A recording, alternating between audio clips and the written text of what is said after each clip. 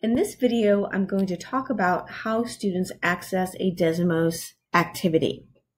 I'm in my account and I've selected my activity, Land the Plane.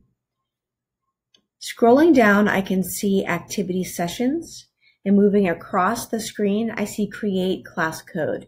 That's what I want to press to create a new session and a new link. There are two places to find that link. The first is in More Options or Jelly Beans. Click Student Link.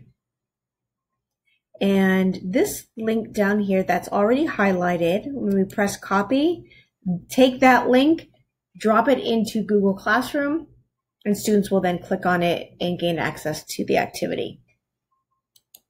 The other place that you'd find this is in the teacher dashboard.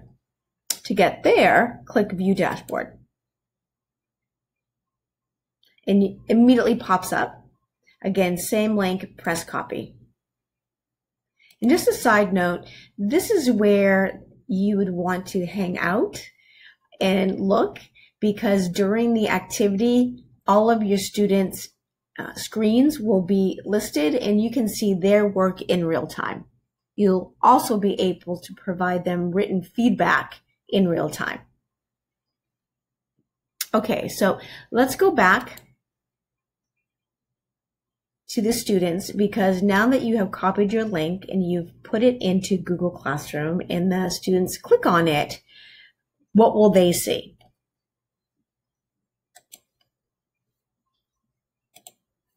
Students will see this.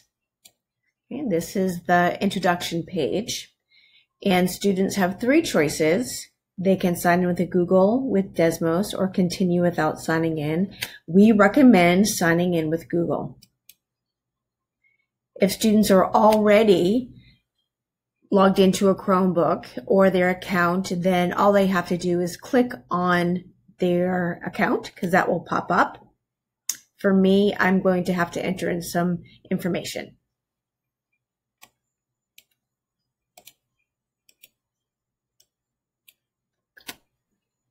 Once I select my account, we come back to this introduction page, and you can see that my name has automatically been populated into the name text box.